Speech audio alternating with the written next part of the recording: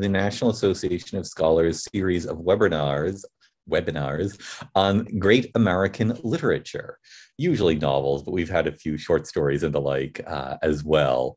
Now, I am delighted to introduce for our discussion of To Kill a Mockingbird, three distinguished professors whose works should be appearing in the chat button below in a little bit. So I won't say them all, but they will all appear, and you should all go to Amazon and buy as many of them as you can. They include Professor Alan Mendenhall, who is Associate Dean and Grady Rosier Professor in the Sorrell College of Business at Troy University. And his books include Literature and Liberty, Essays in Libertarian Literary Criticism, and Of Bees and Boys, Lines from a Southern Lawyer. The Southern Lawyer bit seems very appropriate for the discussion. Next, Professor Chris Metras, who is University Professor and Associate Provost at Samford University. Very long list of publications, but including, for example, The Lynching of Emmett Till.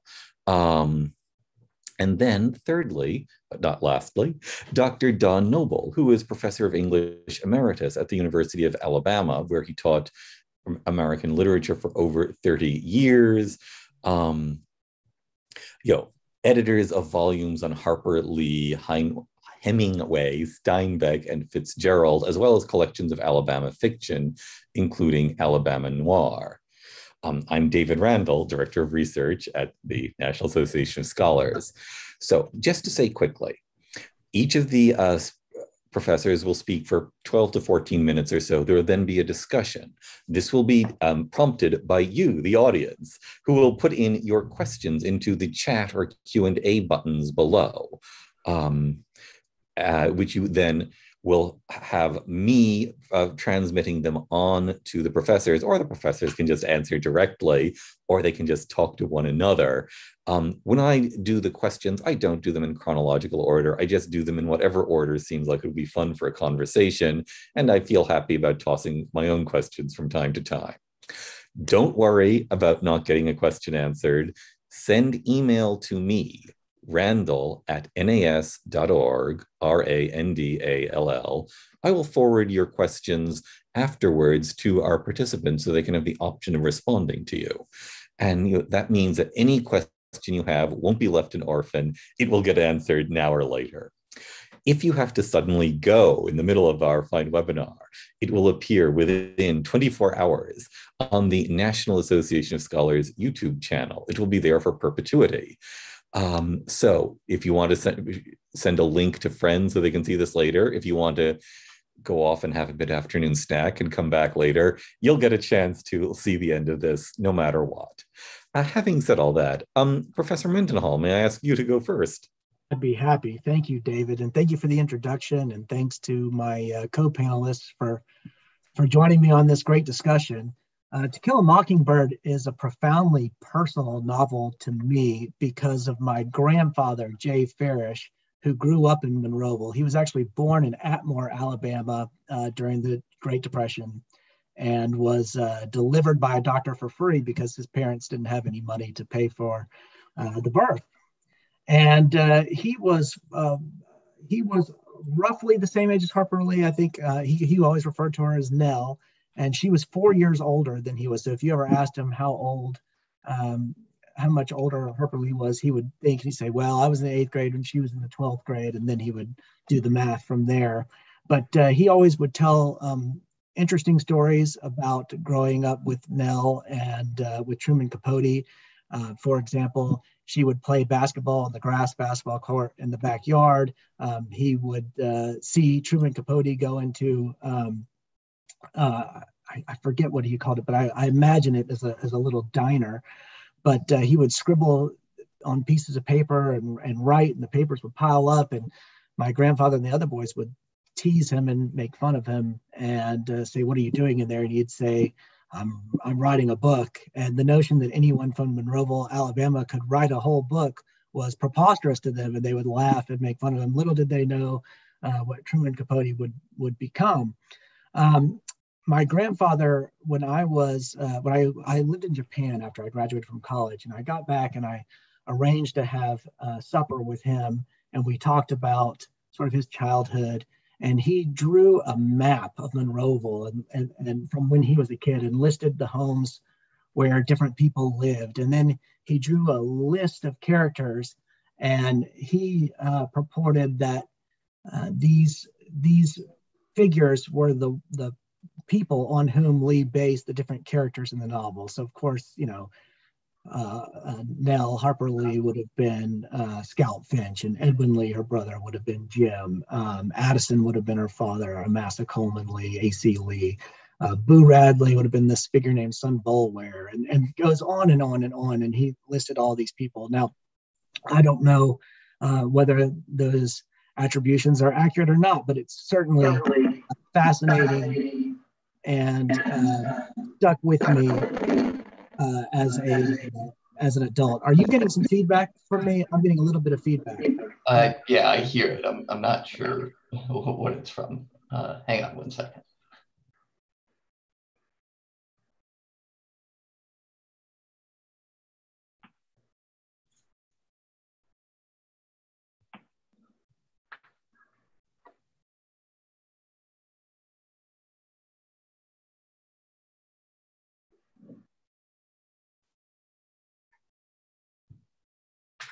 You want to dare speaking again and see what happens? Sure. Do you hear no feedback now? So it looks as though we've fixed the problem.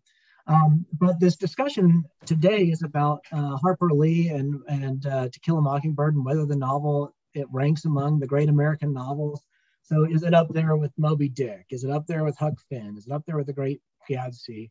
In a certain way, works of Southern literature defy that great American novel category, with its unifying and nationalist overtones that suggest there's a work that represents the essence of America. And that's because the South has always been a distinctive region that resisted consolidation into the idea of America.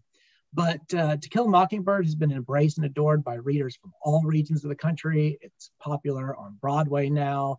It's a bestseller. It continues to be assigned in high school curricula all over the country. It won a Pulitzer Prize. And it is beloved by many people, including the film version as well. Lawyers and those in the legal profession tend to adore the portrayal of Atticus Finch. And so in that respect, it does seem to have achieved special status in American history. What makes the novel significant? Well, novels that tend to sort of transcend time and place, or that appeal across generations, have elements to which all readers can relate. So the novel's a Bildungsroman novel. It's a coming-of-age novel. It's a story of the maturation from childhood to adulthood. It takes place from roughly the time Scout's 5 to when she's 8. Novels like this throughout history, from Candide to Treasure Island, tend to continue being read. There's something about a childhood that's relatable to every reader. The narrator alternates between a child's present and adult's retrospective point of view, but the story's told in sophisticated language and vocabulary. But Lee articulates a contrast between the security and innocence of childhood versus the violence and irrational prejudice of adulthood in Macomb County. And the scene that to me best captures the power of childhood is when the character Walter Cunningham, the father, is part of the lynch mob, and Scout calls out to him, singling him out of the throng, and says to tell your son, that I said hey to him. And she doesn't understand the gravity of her innocent statement, and Walter's shamed, and the crowd disperses. And that's such a beautiful scene in literature. It's one of those that when I watch the film version, I can't help but get choked up. That sort of portrayal of the power of innocence and childhood is something that you might find, in like in like the New Testament, or Luke or Matthew, when Jesus was talking about, you can't get into the kingdom of God unless you're like a little child, or let the little children come to me. Those types of images of childhood. It's not necessarily like the Wordsworthian child, but it's something like that. There is something special about childhood. But the maturation of Scout and Jim involves this realization that the town of Maycomb is grotesque and violent and dangerous, despite the free range and fun that they enjoy as children. This is a place where there is that lynch mob that I mentioned. There's a rabid dog. Atticus's first 2 clients are hanged. Scout and Jim's mother dies. Tom Robinson's trial is obvious, the most obvious example of injustice. But there's fighting at school. Bob Buell, the character who accuses Tom Robinson, confronts Atticus physically and attacks Scout and Jim. He harasses the Black communities. Miss Maudie's house catches on fire. Boo is confined to his home. There are a lot of dark and disturbing things happening in this sleepy town. On the other hand, the children learn that humans possess both good and bad, and that badness is often attributable to environmental factors or experiences beyond people's control. So many of the characters are multidimensional.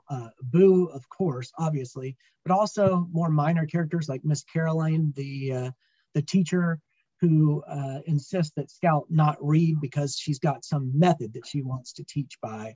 And so Atticus and Scout form a pact that they're going to secretly read at night. But Miss Caroline is hurt and upset by the way the students treat her.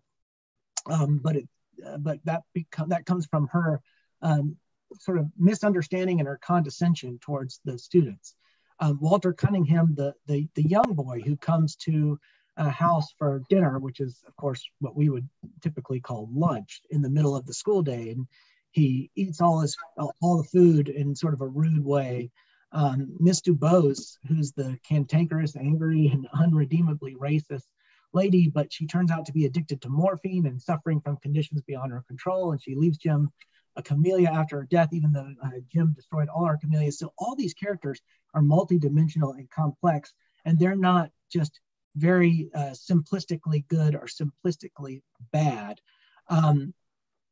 And I think that a lot of the appeal of this novel comes from these major themes that appear in it. Themes of justice, community, racism, the imperfectibility of human nature, class structure or stratification, empathy. Empathy is so important a subject that it came up when Barack Obama expressed that trait as necessary for a Supreme Court nomination. And of course, that's what is at the heart of Atticus's admonition, that you step into somebody's shoes and walk around in it for a while. You see things from their point of view. That's precisely what empathy is all about. There are other figures like Boo, who is of course central to the story, and Boo is sort of a phantom-like menace is the way he's described early on, and he becomes increasingly human to Scout and to Jim. He leaves them Indian head pennies, gum, a pocket watch, wood-carved figures in the knothole of a tree. He mends and folds Jim's pants. When Nathan Radley allegedly shoots at a prowler, but it was actually Jim who's going onto the Radley property. And then Boo drapes his blanket over Scout without her noticing while Miss Maudie's house is on fire. There's a lot to say about gender in the novel, and Mayella Ewell, and then all figures from Miss Maudie to Anne Alexandria to Stephanie Crawford to Calpurnia, each contribute different notions of femininity in Maycomb, and present different portrayals of women that are very complex. I think the novel appeals obviously to lawyers who want to elevate Atticus to sort of an idol sort of standard. But I also think, and this may be controversial to say, but this book appeals to sort of the white savior complex. So there are people of good faith on the left and well-meaning progressive who wish to see themselves as they're white people who wish to see themselves as Atticus Finch, applauded by Blacks as he leaves the courtroom. Even if this projection is ironically racist in its paternalism. So the book, I think, appeals, I guess if I could, it could be sort of in short, it would be those major themes and then the coming to age element of the story, and then the fact that it was published, in 1960 during the rise of the civil rights movement makes its dealing with racism and the law particularly resonant. That was a very charged moment in American history, and this book becomes somewhat representative of things that were going on during that time. I have much more I would like to say, but time is running way faster than I thought. I would like to say one note about Go Set a Watchman, which was written first before To Kill a Mockingbird, but of course published much later, only in recent years.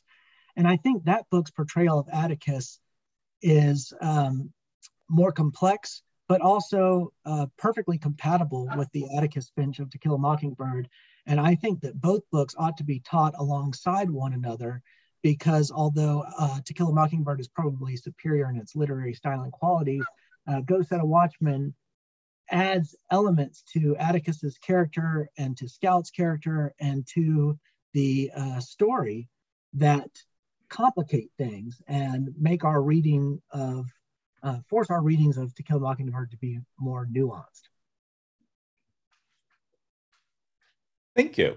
Thank you so much. Lovely. And I'm going to go on now to ask Professor Metros, if you would be so kind. Thank you, David. And Alan, thanks for those comments. You'll see there'll be some intersection between what you said and what I have to say as well. Again, thanks for the invitation to speak to y'all today about this book that I love and I've taught many, many times.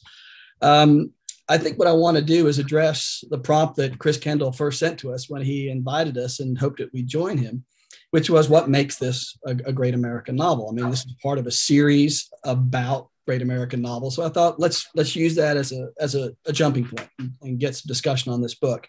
What I want to do is walk us to the answer yes, but I'll start with no. And I'm going to do that just to have a little fun and maybe provoke some discussion during our Q&A. But determining what a great novel is or what a great American novel is, it's going to be based upon the criteria you're going to use for greatness. And so if we just say randomly pick something like all great novels have some kind of technical innovation to them. They do something to the genre that other novels haven't done before. So you have Moby Dick, which is this compendium of different genres within a single novel. It comes to something even more subtle, like the free and direct speech of Pride and Prejudice, right, that Jane Austen uses. The inventiveness of Sun Also Rises or Absalom, which are two different kinds of books, but are technically just way ahead of what people are doing and imagining a novel can do. So if we're thinking about a great novel does something to the craft itself and shows a new way forward, uses language, uses words in a way that open up all kinds of possibilities, if that's our criteria, then no. I mean, To Kill a Mockingbird then doesn't rank with those kinds of technical achievements. It doesn't have to, but it certainly doesn't if we're going to use that as a measuring stick for greatness. But that's okay. That doesn't have to be our only measuring stick. I think it's a fine novel. I think it's really well written. For years, I told students it's really impressive for a first novel. Now I have to say it's really impressive for a second novel, right? We all know this was her second shot. But it's a great book, but it doesn't really meet the standards of those other books. So if we use another one, and this is what I'm interested to see what we do during our Q&A, a great novel has literary influence. It situates itself in a particular kind of tradition. It doesn't tell a new story that no one else has told before, but it takes its subject matter and writes about it in a different kind of way. And that you can sense from that novel forward, there are other books that connect back to it. So again, I'll always refer to Faulkner on something like this. I mean, Absalom is a plantation novel. People have been writing plantation novels for decades, right? But when Faulkner writes the plantation novel, all of a sudden, all new kinds of possibilities open up for that kind of work. And you can see other works in its wake being influenced by what Faulkner did. Same kind of thing for a more modern novel like Beloved. It's a fugitive slave narrative. People have been writing fugitive slave narratives for 150 plus years. But she does something with that particular subject that opens up that subject matter in a way that you can start to see a direct heritage to other writers. And so you can look at Faulkner and go, oh, Faulkner, Styron, Morrison, McCarthy. You can look at Morrison and go, Morrison, Ward, Whitehead. I get a great writer, a great book, kind of bequeaths to us other books. I'm not sure we can make that kind of direct kind of correlation coming out of To Kill a Mockingbird, as great a novel as it is. I detect literary influences on it, and I can see its influences on other writers, but it hasn't created a series of other books that in themselves great novels that build off of what she's done. I mean, she's writing a social protest novel or a civil rights novel. Other people have done that before. She does it very well, but I don't get the sense that there's a great heritage of books that are born out of To Kill a Mockingbird. So maybe on that way, there's some greatness, but really, if you look at it and say a novel like Maltese Falcon might be a greater novel than To Kill a Mockingbird, if we're looking at what kind of heritage comes out of a single work. But if we step back and we just say to ourselves, reach, impact, and subject matter, it's a masterpiece. It is an absolute masterpiece for reaching an audience, impacting that audience, and talking about things that matter. Like Alan said, there are any number of universal themes in here that people can connect to. And so if we're thinking about in terms of reach, I mean, last I counted or saw it was 40 million and growing for the number of books sold. Who knows, right? Add in the number of books borrowed from a library, add in the number of poor ninth grade kids who have to share copies of the book that someone's been reading in their classroom for 20 years. It could be double that, right? It could be 80 million people have read the novel. So as far as reach goes, there's almost very few works that can compare to the reach. But with that reach comes impact. And as Alan mentioned, any number of people have talked about the influence that this book has had on their lives. For better or worse, it's given us a lot more lawyers, right? I think we can agree that any number of lawyers will tell you this was the book that inspired them to want to pursue the profession. And I think for all the right reasons, right? But throughout the years, there's been all kinds of polls that have been done. The very famous 1991 Book of the Month Club poll, books that have changed your life. Number 1 is the Bible. Number 4 was To Kill a Mockingbird. It's up there in pretty good company. The BBC's done any number of polls about books that have impacted lives. And in England, it's either Pride and Prejudice or To Kill a Mockingbird. It's remarkable when you ask people, are there books that change people's lives? It's always in the top 1, 2, 3, or 4. So, we all know this. Not every bestseller is a great novel, right? And not every great novel is a bestseller. I mean, there are many great novels that don't sell well, or it takes a while for them to sell. But rarely do we have a novel here that's sold well. So it's got that reach that a great novel has to have. But it's also it's had a profound impact upon its readers, and a profound impact for the good. I think Alan mentioned the idea of empathy. Any number of people have testified to how this book made people want to get inside the skin of another person and see things from their point of view, that it transformed the way they thought about what it meant to be a good person.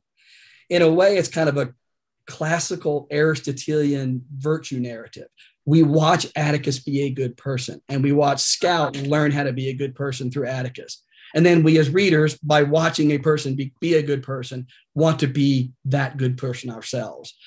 And although any number of novels have affected readers, I don't think there's another book that has had that kind of effect that really has made people want to be better people. And so on reach and impact, it is up there with the great achievements in American literature. But couple those two things with its subject matter, right? And as Alan pointed out, it hits on any number of universal themes, but really it takes on the great theme of American literature, right? Race and racial justice. There are others. I remember in graduate school, we all read R.W.B. Lewis's American Adam, right? That the defining American narrative was the individual person who set himself or herself at odds with social convention. And that became a dominant idea in our literature. But from the very beginning, we have wrestled with this question of race and racial justice. And so with a book like To Kill a Mockingbird, we have a book with massive reach, profound impact, and dealing with one of the most important subjects in our history and in our literature. If we run from Last of the Mohicans, Uncle Tom's Cabin, Huck Finn, Marrow of Tradition, right? Sound and the Fury, Native Son, Visible Man, Confessions of Nat Turner, Beloved, so many of our great works. have wrestled with this question. And Harper Lee does so in this book that's had this profound impact and reach. So I think if we put all of those things together, a lot of people have read it. A lot of lives have been changed by it. And it talks about some of the most important things we can be talking about as a nation. Now we're talking about an American classic, right? We're talking about a true masterpiece. So at this point, we have to kind of ask ourselves, and this is what Chris prompted us in one of the emails, to think about what it says about race and racial justice. And I think we can only hint at it here and then maybe do more in the Q&A. I don't want to make a definitive statement because I want to hear what other people have to say about this as well. But I think the enduring power of the book is the complex way that it talks about race and justice. And that's not a word that you often hear used with To Kill a Mockingbird, right? But in many ways, people don't praise it for its complexity. In fact, they kind of praise it and also condemn it for its straightforward, very clear moral message, right? That Atticus Finch is a hero, right? He is a hero because he defends what is right, no matter what it costs him or his family. He does so against the conventions of his town and community, but he follows his own conscience to do what is right and to call others to do what is right. It's that kind of moral message that was very timely in 1960. Like Alan said, we have to remember when this book was published. And so part of that appeal is not simply what she's writing about, but when she's writing about this, at a time when I think that kind of moral message was very appealing and very much needed, right? That we needed figures of moral courage who understood what was right and would be willing to take these kinds of risks. And that's why in his 1964 memoir, Martin Luther King singles out Atticus Finch as an example of moral courage for not just Southerners, but for all Americans. But that's not a complex message, right? That was praising it for having this very, very straightforward moral message. Now, the downside of that is that's the very kind of moral message that the novel's detractors have latched onto. Like Alan says, the white savior narrative. One of the reasons for teaching this book is because it gives us a moral paradigm in someone like Atticus Finch. One of the reasons for moving past this book and not teaching it anymore is it gives a very particular kind of moral hero, one whose time has passed, and that we really we need a better kind of hero than this book presents to us. But whether you praise the book for its moral vision or condemn the book for its moral vision, most people look at it like, well, it has a very clear, straightforward message on race and racial justice. And that message comes through in a very clear portrayal of Atticus Finch and what we're supposed to think about him. And what I want to kind of suggest as I wrap this up is maybe use one example. The novel is much more complex than this. And I agree with Alan. I actually think that Go Set a Watchman makes us much better readers of To Kill a Mockingbird, much better readers of that novel. Because if you go back and you start rereading this book and realize this book was written by the same person who wrote Go Set a Watchman, then you begin to see the complexity with which she characterizes Atticus. Let me give one example, and I'll wrap it up with this, and maybe this leads to Q&A. The highlight of the novel for many people is when Atticus is leaving the courtroom. All the African Americans in the balcony stand. Reverend Sykes tells Scout, stand, your father's passing. For many people, the heroic moment of the book, Atticus being celebrated. For many people, the nadir of the book, the white savior being celebrated as the hero of the book. However you want to think about that, the most important stuff in the book happens after that scene. For instance, Atticus and Jem in chapter 23 actually get into some interesting conversations about what a just legal system looks like. It's not in the movie. It's rarely discussed by critics when they do the book, but go back and look at those scenes. Jem is crying. He is angry. He is frustrated. He tells Miss Maudie, it's like waking up out of a cocoon. Quote, I thought Macomb folks were the best folks in the world. What he's realizing, was Alan pointed out, he lives in a town full of really hateful people. He really does. And what they will do to perpetuate that injustice shocks Jem. And he has a series of conversations with his father right after the trial. And his father's telling him, it'll be okay. We have an appeal. We'll do the best we can. And Jem is furious. And he says, this is not right. And his dad says, I know it's not right. And we'll probably do the same thing again, over and over again. But you have to trust the system. And Jem is like, no, in fact, we need to get rid of juries. We've got to throw people off juries. We've got to put women on juries. And he's going through this whole diatribe about we need a whole new system in place. And Atticus keeps responding with, it's not the system. We can tweak this. We can get this to work. We just need to change people's hearts and minds a little bit. And toward the end of the book, there's all kinds of interesting tension, intergenerational tension between someone like Atticus, whose position is the way forward is not to throw out the system. The way forward is to make this system work for the people it's supposed to work for. Jem's response seems to be the opposite. Until we change the system dramatically, nothing will happen. And the end of the book keeps raising these little issues about what progress looks like. And I'm not saying what Harper Lee is telling us is Atticus Finch is wrong. We are to admire what he's done. But also, I think, we're to see the limits of what he's able to do based upon the way he sees how justice works. And so I would argue that the greatness of the novel not only is about how it handles that theme, but because it handles the theme of race and justice so complexly that I think it will have an enduring appeal. In the end, we don't need a better book than To Kill a Mockingbird to talk about race. I just think we need to become better readers of that book. If we do, I think we'll be fine. Thank you so much. Wonderful.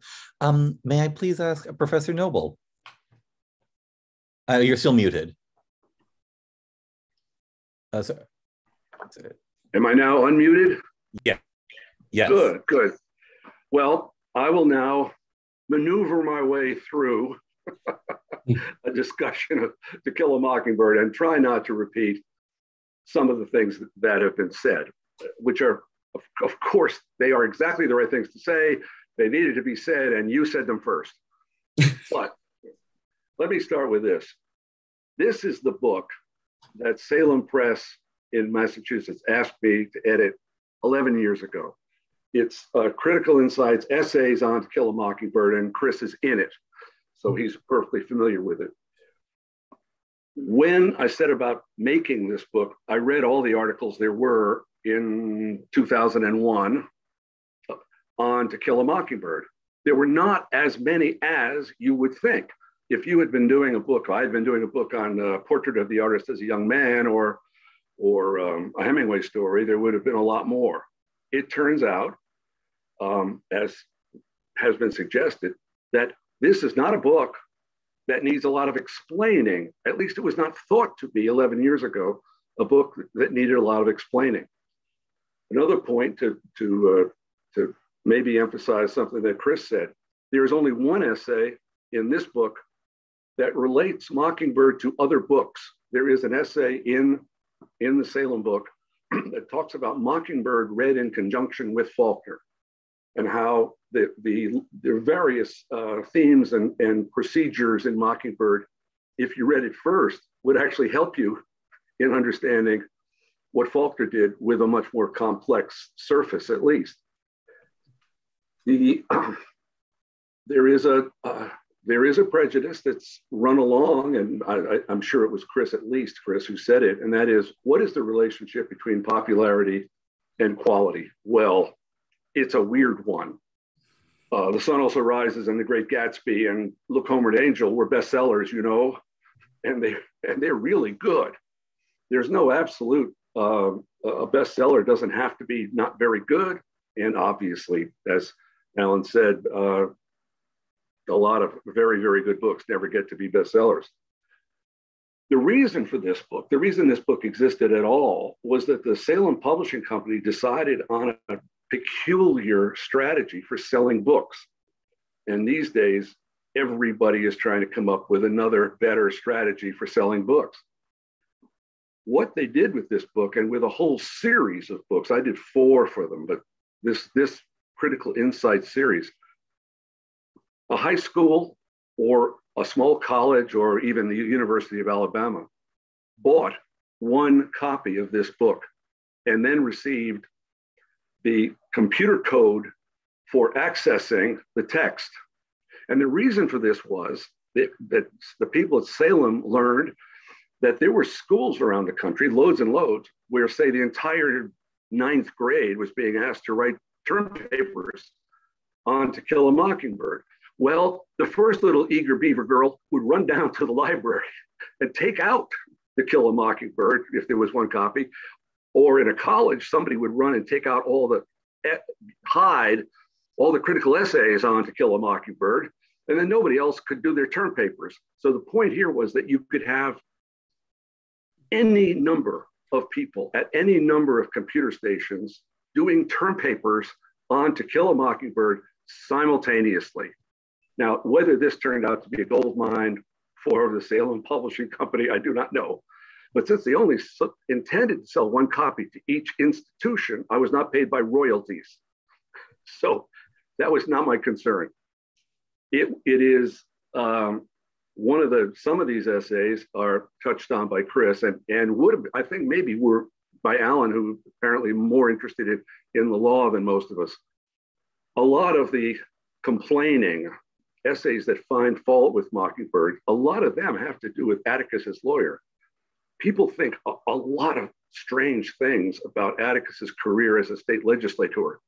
He should have put legislation into the hopper in Montgomery outlawing Jim Crow. He should be more active in various kinds of civil rights activities and so on. And then, I don't think any one of us mentioned this before, there are people who are very unhappy with Atticus being willing to forego formal procedures when it came to Boo Radley and the death of Bob Ewell at the end. This was taken badly by strict constructionists of how people deal with the law. And in fact, it makes a kind of sense.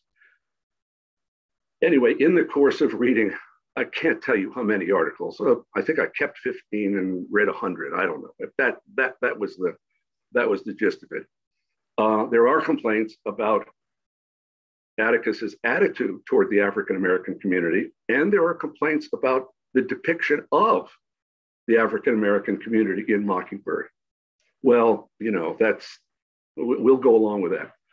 Something that had been on my mind a little bit, and this gave me an opportunity to pursue it, was that I had recently been looking again at Huckleberry Finn. And I had also, in the course of just thinking about Mockingbird over time, realized that there are shirkers. There are people who have not joined the Mockingbird Club. The most famous non-member of the Mockingbird Club is this person. When I was 15, I would have loved it. Flannery O'Connor wrote to a friend at the time, I think for a child's book, it does all right. It's interesting that all the folks that are buying it don't know they're reading a child's book. Somebody ought to say what it is. Well, that's cranky Flannery O'Connor, and we'll take her opinion as we see fit.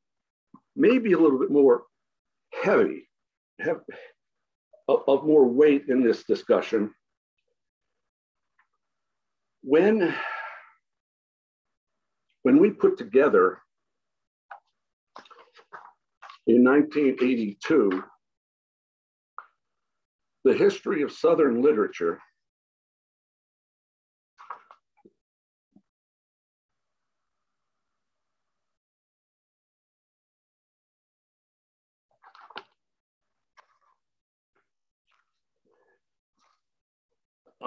I had been 20 years earlier a PhD student with Louis Rubin, who was the chief editor of now this monster book, The History of Southern Literature. Now, he assigned, must be 40 different authors to do different chapters in the history of Southern literature. And my chapter is the next to the last one, which I wrote in 1982 called The Future of Southern Literature. Now imagine if you sat down today to write an essay called The History of the Future of Southern Literature, and it was then almost 40 years later. I look back from time to time to see how I did. I did like Lee Smith and Cormac McCarthy, I am proud to say. Some of the other people that I suggested were going to be really great turned out not to be. But I recently went to see what did the definitive work on the history of Southern literature have to say about Harper Lee?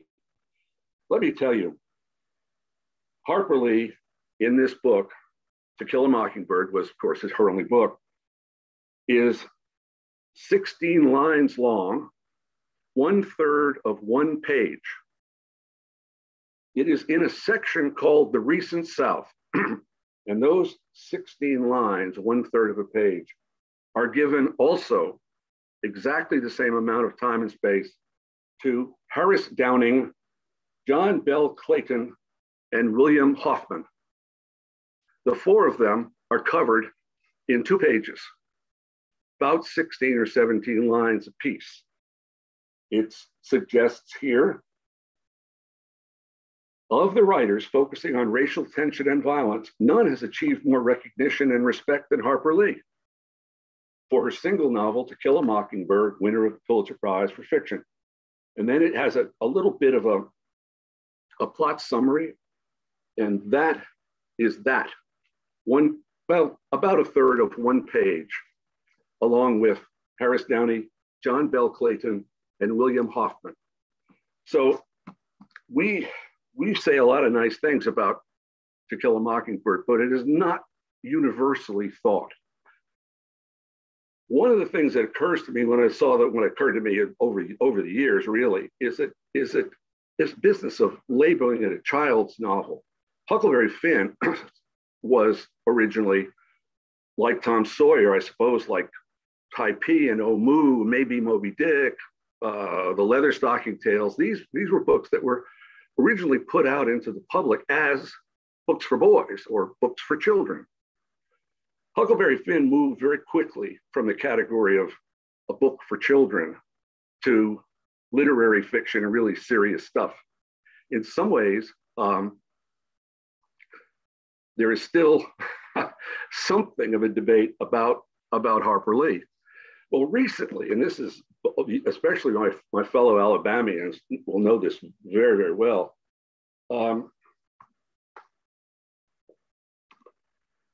Alan Gribben down in Auburn University in Montgomery decided that the N-word in Huckleberry Finn was absolutely unacceptable. And he went through and counted that the N-word, which I cannot say in this broadcast, occurs in Huckleberry Finn 218 times. So New South Books, as I'm sure both of you know very well, put out this, call it what you want, expurgated, Baudelarized, changed version of both Tom Sawyer and Huckleberry Finn. Here is Alan Gribben's explanation. The N-word remains inarguably the most inflammatory word in the English language, and it cannot appear in print under any circumstances. It will not be allowed. And I'm perfectly sure that we all know that your career would be over should you even inadvertently say such thing on stage or on television or on the radio or wherever. It's just really not done. It's really not done. So I picked up Mockingbird and I decided to do a little investigation of my own. And you may or may not realize that the N-word appears in To Kill a Mockingbird 48 times. 48 times. It is sometimes in quotes. That is to say, Atticus will quote somebody and say, we shouldn't say that. But it is often not in quotes. Scout says it. Mrs. DeBow says it a lot. Mayella says it a lot. Ewells all say it a lot. Cecil Jacobs at school says it. But any number of times, Scout says it straightforwardly in her regular discourse. Sometimes it appears 4 times on this. There are places in the book where the N-word appears 4 times on the same page. Now, to paraphrase the great Walker Percy in his essay, The Message in the Bottle. I find it remarkable that no one finds this remarkable. Why is it that 48 uses of that word in Mockingbird seem to have attracted almost no hostility? It is, of course, because the book is overwhelmingly positive and virtuous, and no one doubts the good heart of Atticus or Scout. Oh, by the way, a side note, here's a completely irrelevant item. It is my opinion now that Mockingbird has gotten a good boost from the last 10 or 15 years of fame for Truman Capote. I think people now are more interested in Dill than they ever were in 1960, 61, 62, 63. We didn't know then. I mean, I was 20 when the book came out. So, you know, I was a grown man when this book was published. But we had no idea in the world that there was a Truman Capote figure in the novel. Now, Capote has become such a cult figure, such a cultural icon that you can't teach the book, you can't talk about the book without people saying, yeah, and that Dill, you know, that was based on Truman Capote, who went there in the summers because his parents didn't want him, and so on and so on. And Capote has done worlds for this. I have developed a kind of thesis here about Huckleberry Finn and Mockingbird, kind of comparative study in a sense. One of the things that's true for both, but well, several things are true for both books. One is that the composition history of each book is amazingly parallel. You know the story of Harper Lee giving up, revising, and then in fact the Go Set a Watchman, that material taken out, other material put in, and then at one point she throws the manuscript out her apartment window and it lands in the alley. Well, there's a whole book on the composition history of Huck Finn, and it's amazingly similar in that Twain wrote along, got stuck, stopped for 18 months, started again, gave up, went back. And we all know that the ending is unsatisfactory. We all know that after the raft passes Cairo, Illinois, that they're headed south when they should have gone up the Ohio River and so on. The books also have these children, that each book has a child as a narrator. Huck grows to be 14. Each book, by the way, inside the book, not only does each book take several years to write, but the elapsed plot time in each book is much greater than the reader knows or feels. The plot time in Huck Finn is like 3 years. It doesn't seem that, but people have gone and counted. Every now and then Huck says something like, we floated along then for 7 months, you know. It's not, doesn't come up in your face, but it is several years. And the same thing is true quietly in Mockingbird. She starts first grade and pretty soon she's in the third grade, and you know, time passes. The two books each talk about the difference between childhood innocence and adult, in religious terms. Is there original sin or not? How do people become corrupted? Do they become corrupted simply by growing older, or does society corrupt individuals? Well, Twain was best explained in Huck Finn by Henry Nash Smith with a wonderful essay a million years ago called "The Sound Heart and the Deformed Conscience." And when he talks about Huck, he says the conscience of an individual is shaped by his culture. His conscience, what he takes to be right and wrong, is shaped by his culture. But if he really, really has a sound, enduring, strong heart, his heart, which is to say his feelings, will overcome his intellectualizing. And this is Huck Finn's great triumph. It's great triumph. He feels guilty when he refused. Well, he has to come to. I'll get to this in a second, but he feels his conscience bothers him. At one point when he's on the raft, at first he plays a trick on Jim, and with the hat, and Jim is bewitched and blah, blah, blah. He doesn't feel bad about it at all. Later, though, when he plays that terrible trick on Jim on the raft in the storm, he says later, I went and humbled myself. I went and apologized, and I'm glad I did it too. Nobody told him to do it. It was the workings of his fine heart that caused him to go and apologize to Jim. Later, he's thinking about writing the note. He writes the note that will turn Jim back in. He is, after all, an escaped slave. He decides against it. His heart tells him he can't. And he tears up the note and he says, all right, then, I'll go to hell.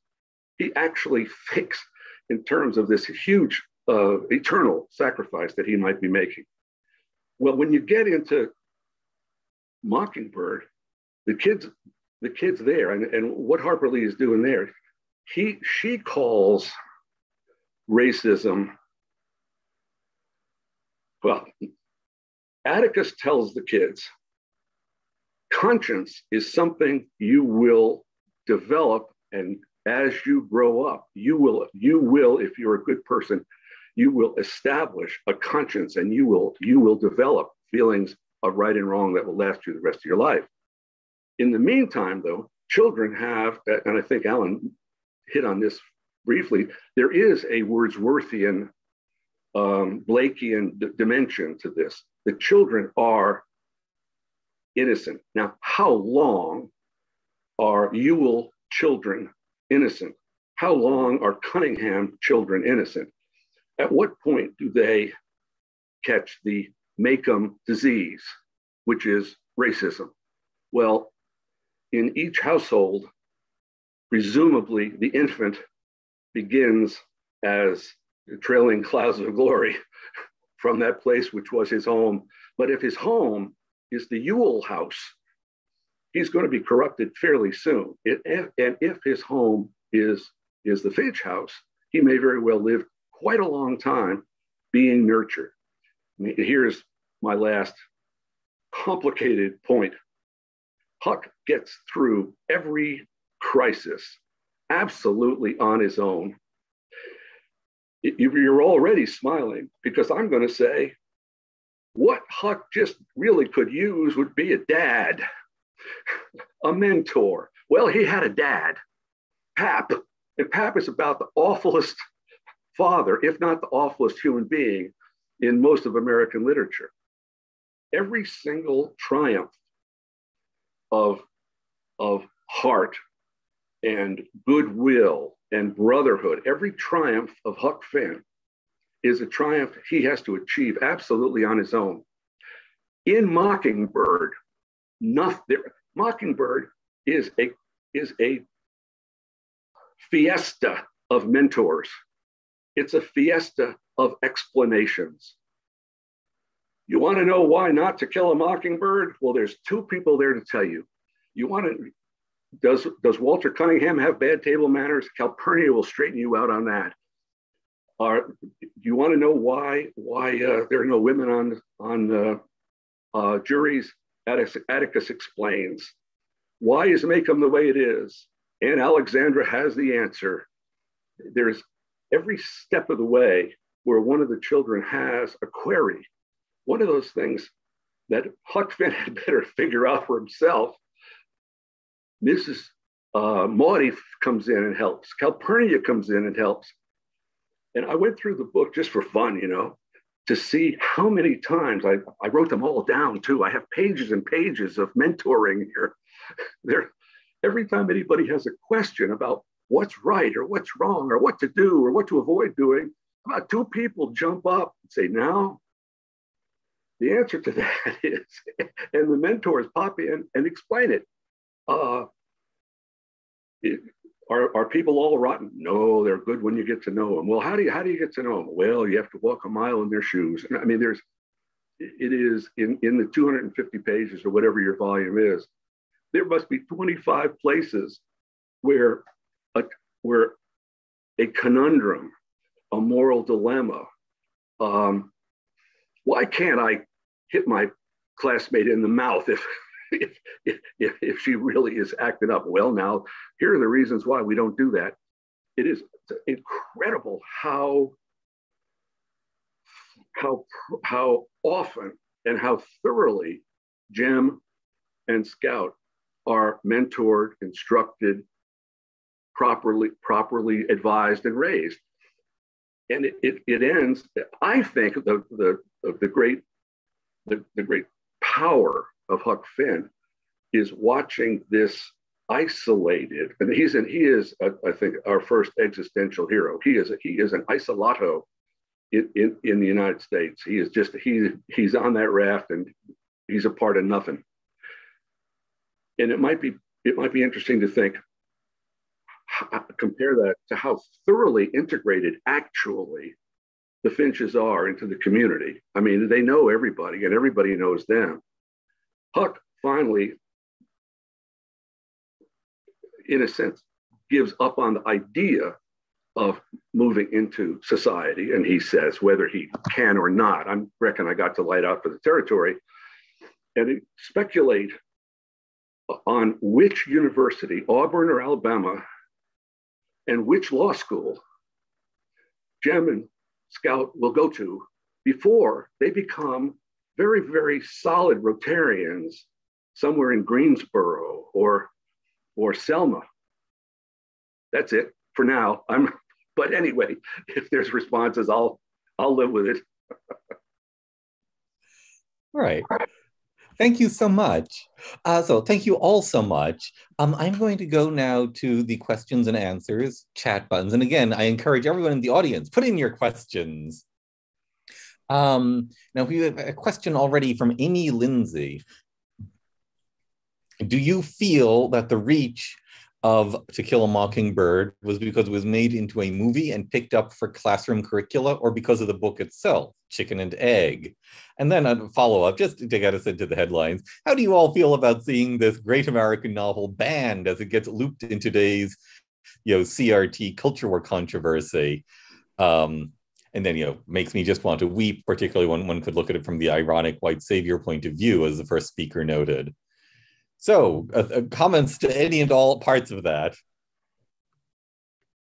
Well, I'll jump in. I don't mind jumping in. I definitely think the film contributed to the book's popularity. Obviously, Gregory Peck was a major figure and highly recognizable and very famous, and people associate him with Atticus Finch. I mean, even I can't watch another movie with Gregory Peck in it without thinking, oh, what's Atticus Finch doing in this movie? So there's definitely that. The critical race theory question is interesting because this book has been banned for a long time. I mean, it's been banned decade after decade for different reasons.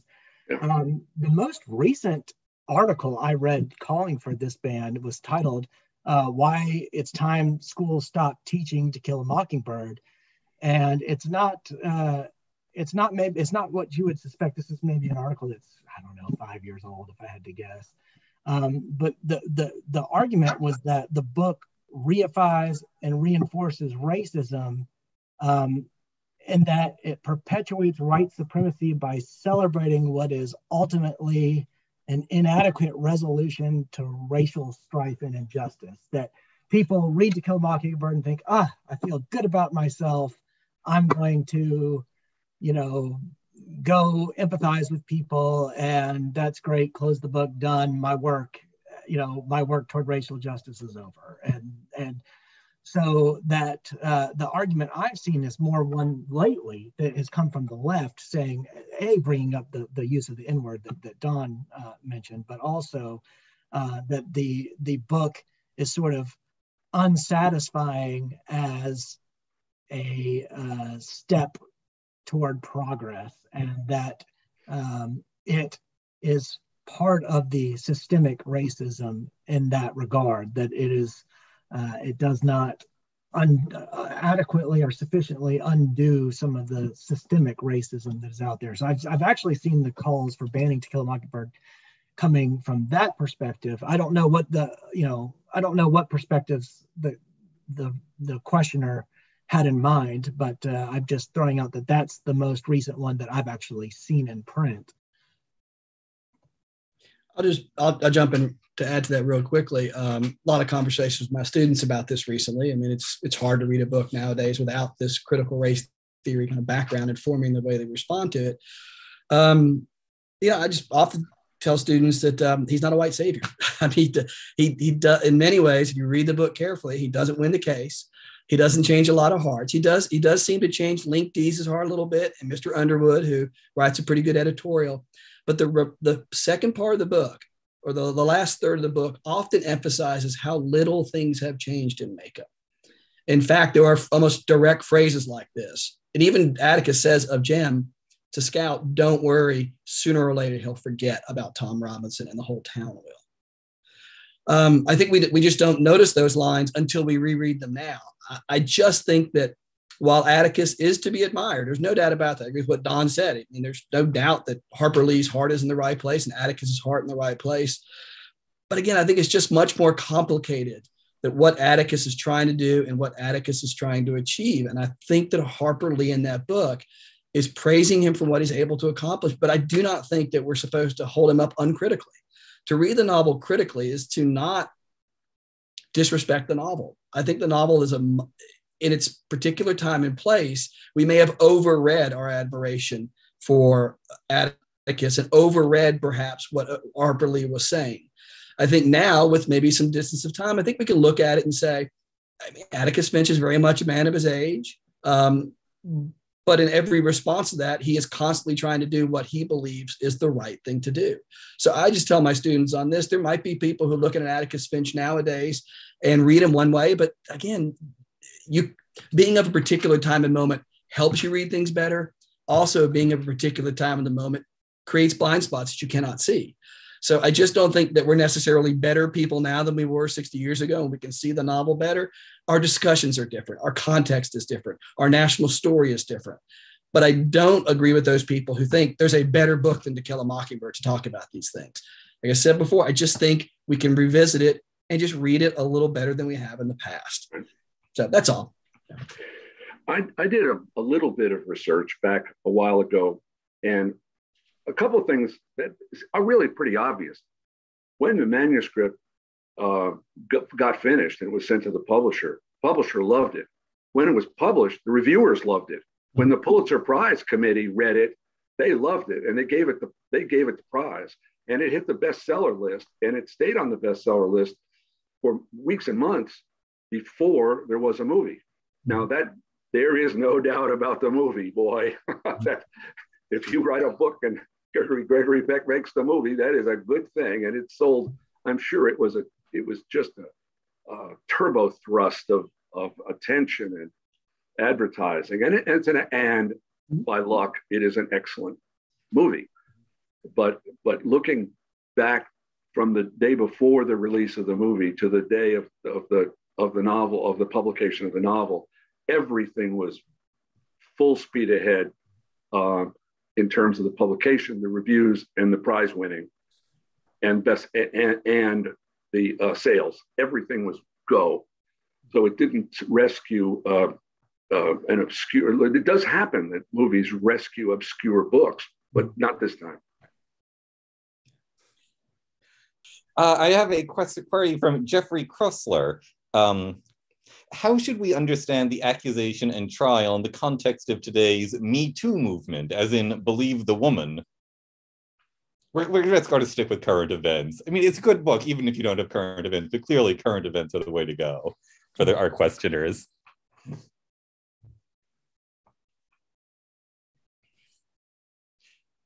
Well, Arthur, actually, let me redo this. Have you taught the class differently since 2016 or 17, whenever it was that the Me Too movement came out? Have you used it to criticize or to critique the Me Too movement? Does it, in point of fact, speak in ways that are helpful for that? I mean, have you adjusted your own teaching to take account of the moment? Well, I guess if you think about what happened, I mean, Mayella Ewell is a victim no matter what, whether, I mean, she's a victim of I mean, it's pretty clear of her father's abuse, and so she is testifying under coercion, and I'm not sure.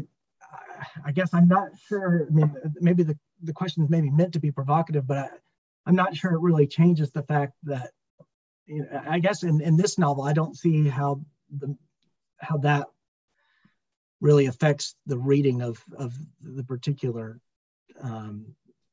trial in the novel. But I'd be interested in hearing maybe more about why the questioner thinks the reading of the particular scene would be different. Yeah, I mean, I've taught To Kill a Mockingbird probably 2 or 3 times, or the film post Me Too movement. As I also often teach about the Emmett Till case, which is another classic example of a woman not telling the truth on the stand. But it doesn't come up. I mean, in other words, we talk about context. I've never had a student say, in relationship to what we're talking about, how does that particularly apply to a Me Too movement? So that, if you're at, the question is, how would we address that, or has it come up? It hasn't come up in any kind of discussion I've ever had about the novel. I could see it coming up and simply saying, well, yes, it's clear that Mayella is not telling the truth in the context of the Emmett Till trial. It's clear that Carolyn Bryant is not telling the truth. People often don't tell the truth on the stand. Yeah, you don't have to be Socrates either to figure out why she lies. I mean, you could walk a mile in her bare feet, and that she literally saving her own life. I mean, her father is a dangerous character. I mean, she's shamed, she's afraid. I mean, she lies because she really has to lie, I guess you would say, in order to escape the moment she's in. And we should, yes, she lies. It is wrong to believe her, but you can certainly, as Atticus would say, you can certainly understand with compassion why she does what she does. And she is a racist after all. I mean, her affection for Tom is not pure at heart. So I have a question and by the way, I had a question where I'm going to encourage people from the audience to keep on doing stuff because I'm resorting to a question of my own. It's terrible. So I'm a New York reader. When I read it, of course, this is the South, generic. How much is this an Alabama novel? How much is it a Monroeville novel? How much are there elements that readers from other states in the South get wrong because they wrongly assimilate it to their own state or local experience? What about it is more local and statal and precise than just a Southern novel? Well, I mean, just historically, there are certain antecedents that she's addressing. I mean, everyone thinks about the Scottsboro Boys trial, but Lee's father represented 2 men, I believe it was 2 men who were accused of a crime, and I cannot recall the circumstances of the crime or what happened, but there is sort of a biographical point of reference that she would have had in mind, that, and obviously everybody links A.C. Lee to Atticus, so adding that historical detail to it is very specifically Alabama. Now, whether you could say, could you take this story and move it to Georgia or to Mississippi or Tennessee and have it work? We probably could in that, in that era. Yeah, I think it's not necessarily tied in that way to Alabama, but I don't know. Don, Chris, would you all disagree with that? Yeah, I'll tell you what I think you could do, and this is, this sort of is an old arrangement of Southern literature into coastal Piedmont and mountain.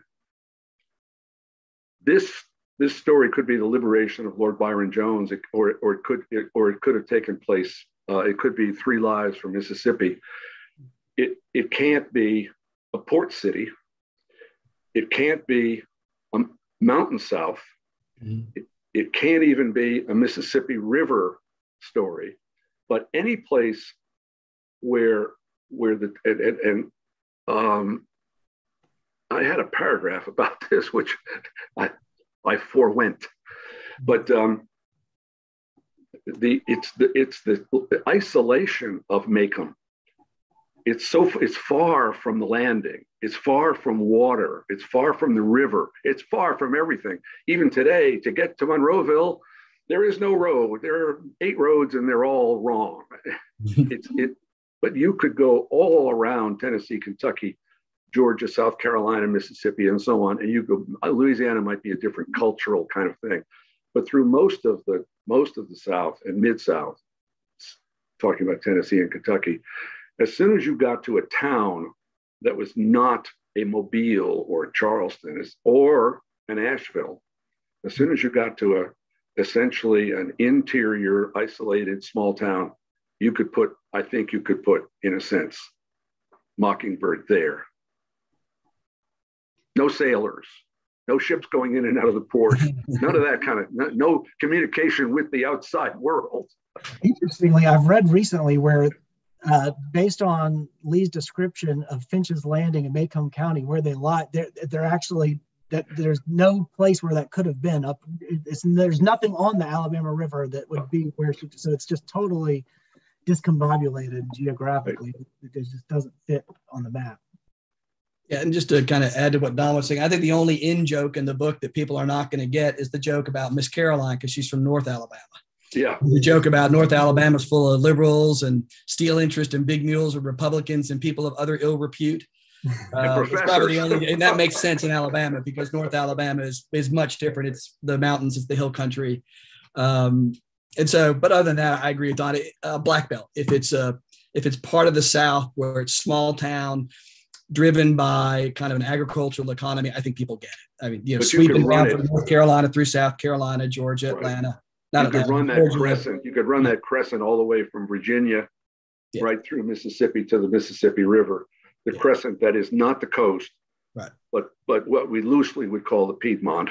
Yeah. And that great crescent, you could put it anywhere in there, or anywhere almost except in the mountains in Tennessee and Kentucky. Yeah, mountains and the coast. But otherwise, if you're in the Cotton Belt, I think it's kind of, it all makes sense. I don't think it has to be necessarily an Alabama novel. So. I have a question about reputation. Is its emergence to fame a testament to the power of Book of the Month Club America, which has since gone away, to be only partially replaced by Oprah book recommendations? If it were written today, could it achieve the same popularity in terms of something for a popular audience with literary aspirations, but it's not Finnegan's Wake? So that mid-spot, sweet spot, which many people have said has decayed in our literary culture since then. I can answer part of that. I mean, I have an answer for at least part of it.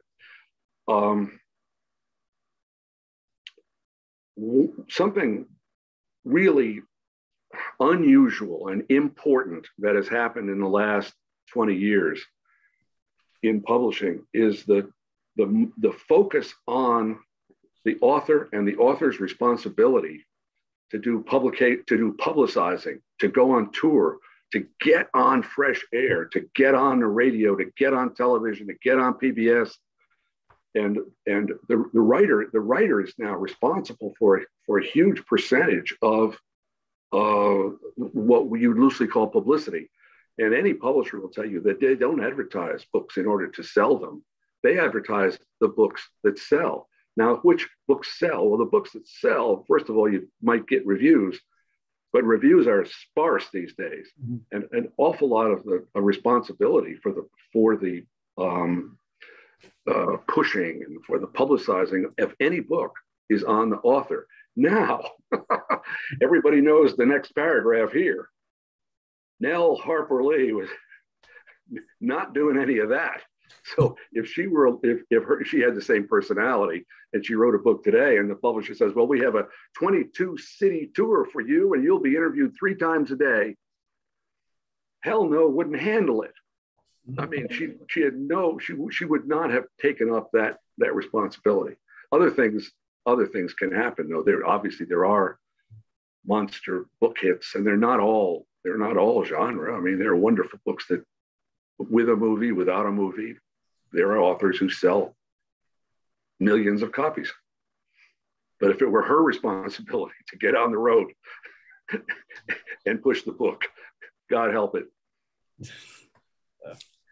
And I think at the time, David, I don't think there were 4 different Book of the Month clubs, but I think I read something that 4 different things like Book of the Month, whatever, adopted To Kill a Mockingbird. In other words, it was widely. I mean, it wasn't just Book of the Month club or what Reader's Digest, whatever. It was being promoted. It was being picked up by everybody.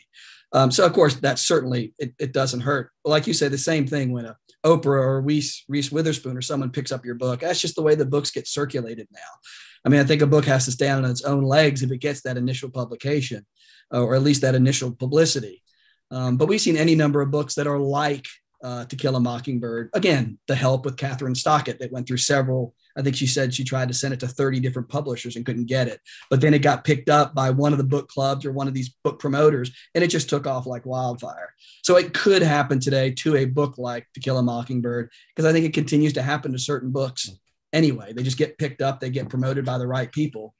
And then on the merits of the book itself, it takes off. But it's got to be a good book. Any number of books get pushed by these reading clubs that don't really take off the way that a book like To Kill a Mockingbird did. So, yeah, we do have these phenomena, though. I mean, The Help is certainly one. Mm-hmm. A few years ago, John Barrett, his monster book, Midnight in the Garden of Good and Evil, mm-hmm. it was on the bestseller list for 2.5, 3 years. Publisher wouldn't even put it in paperback. It was selling so well in hardcover, and it's a good book, but you think, well, what happened here? And then they made the movie, and that sold more books. But it does still happen, and there's still sometimes good books. I'm going to actually seize from that bit about movie to a final question, I think, before I ask you for just some last summing up. Well, John Kern, how faithful was the movie to the major points in the book? Did it miss any? And I'll push that to, can we do a good academic analysis of how the movie has a different message from that of the book? What this tells us about Hollywood, blah, blah, blah, but is it in point of fact a substantively different movie rather than a condensation? And if so, for any interesting reasons? Well, it's been a while since I've seen the film. I can say that there are definitely events. I mean, obviously the house fire is not part of the movie, and there are things that are in the book that aren't in the movie. I would say thematically, from my recollection, at least, the film is pretty faithful to the book. Yeah, I think that I think I once read that the 30% of the book is the trial, yep. But 60% of the movie is the trial. Yeah. I mean, even though it has those 2 narratives, the Boo Radley and Tom Robinson narratives, Horton Foote has decided to focus mainly on the Tom Robinson trial and frame it with the Boo Radley story. I think it's a great film, and don't get me wrong, it's a wonderful film. It's a great performance, a great script, but I think it does focus more on Atticus as hero, and it elides past a lot of the things in the book that are really kind of fascinating, but they're only fascinating in a novel. They wouldn't be fascinating on screen. Like discussion between Jem and Atticus is really interesting. The discussion the school children have in the last couple chapters about Hitler and the Holocaust and Jews, that changes the whole tone of the book when these kids are talking about Jewish people and their whiteness. I mean, that is really complex stuff that Harper Lee's dealing with. The film just doesn't do that, and probably shouldn't have done that. It would have kind of muddied the waters of a 1 hour and 30-minute film. So. There's the simple rule is you can't show it all, and so things get left out, and then everybody has a different opinion on the value of the thing that was left out. No question about it. And what Chris said is perfectly right. Some of the things that were left out, there's the fellow Dolphus, mm-hmm. who they talk about him at a distance. He's the fellow, he's drunk all the time, and he lives in the black community, and he has presumably a black wife and mixed race children. And he comes to town on Saturday, and Scout learns that, I mean, everybody instructs Scout in one way or another. This fellow even gives her a little mentoring, and he explains why he lives in the Black community, and he explains why he pretends to be drunk, because then all the white people will forgive him for living in the Black community because he's drunk and doesn't know any better. Mm-hmm. That kind of thing, you could make a separate movie, but putting it in would have probably been a mistake. And it's true for a lot of the stuff at school. You can't do much of that. You can't do a lot. You can't do everything. You have to pare down. The single thing about the movie, though, this is a production problem, not a thematic problem. As I remember a million years ago, going down to Monroeville and going for the first time into the courtroom, and it is that first time that'll open your eyes. You think, "Oh, this is really nice. This is where they shot the film." And I remember that wonderful moment when somebody said, "Well, not exactly. You see, there are all these windows, and Hollywood does not like natural light. Hollywood likes the light that it provides in exactly the right angle and amount." So they went all over the courtroom, took measurements of every millimeter, and built one in Hollywood, identical to the one in Monroeville, really identical. And it's really interesting, because when you're there, you think you're in the movie, but of course, you sort of aren't, because they sort of built a new one in LA. So movies are make-believe.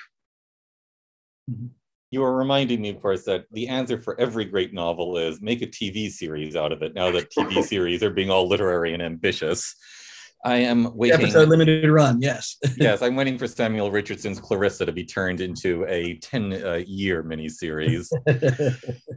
On that note, if I could have for the three of you some final word, like a minute or so, just summing up thought. I guess the same order. Professor Mendenhall first. Well, I guess I'd just like to say I really enjoyed this conversation, and I appreciate Chris and Don for their contributions. I'm not sure there's anything profound I could add to our discussion about the novel at this stage, but I've really appreciated the conversation and glad that you organized this, David. Or Chris Kendall, I should say, organized it. Kendall is not Randall. He is the one who gets all the credit. Well, credit to you today for being with us, David. But same thing. I would just let's continue to read the book. Let's continue to read it as its context changes, as the nation changes, as our dialogue about race and justice continues to change. It is too important a book to put aside. It's got wisdom. It had wisdom when it was published in the 60s. It had wisdom when people were attacking it for the first time in the 90s. It has wisdom. It has legs. Let's keep reading it. We'll be better for it. So let's not put the novel aside. Yeah, all of this, and in a sense, what the sensation that one has when one walks into the Monroeville courthouse for the first time, you think, "Wow, isn't this something?" What happens? Absolutely, it happens to me at my age, and to some lesser degree, you too. Is that it becomes increasingly more difficult for me to remember emotionally and in terms of my own feelings as reader. What did I feel the first time I read The Sun Also Rises? What did I feel the first time I read Absalom? And in fact, what did I feel the first time I read To Kill a Mockingbird? Because for millions of people yet unborn, it will be the first time. And I'll just speak for myself, my nitpicking and caviling and finding fault here and there and the other place with these little things, that doesn't matter much compared to the effect of that novel on a kid this minute who's 15 or 14 or whatever, who picks it up and reads it for the first time. Thank you. Well, that's, I think, a wonderful way to close our comments. So thank you all so much. So thank you all so much for taking part. It's been wonderful to have you. It's educational, entertaining, very happy. Thank you to our audience. Can't do it without you. You're deeply appreciated. And of course, you're deeply appreciated for your contributions to the discussion. And of course, we do it for you. Thank you so much for taking part in this. I will say again, if you have questions you want to ask, even if you didn't post them, if they come up to you in your mind now, send them to me, randall@nas.org, Randall. I'll pass them on to our panelists so they can have the option to respond to you. This will be available within 24 hours on YouTube, and we will be continuing our spine series of the great American literature. I believe that our next one is going to be my Antonia in maybe 2 weeks or so. If I'm wrong, somebody will shoot me for getting it wrong. But I believe we're on to Willa Cather and the Great Plains next. Bring your parka for our next webinar. So thank you all so much. Been wonderful having you. Have a lovely afternoon. Alan, Chris, I hope I see you in the flesh before long. Thank you. Same down. Thank you. Bye-bye.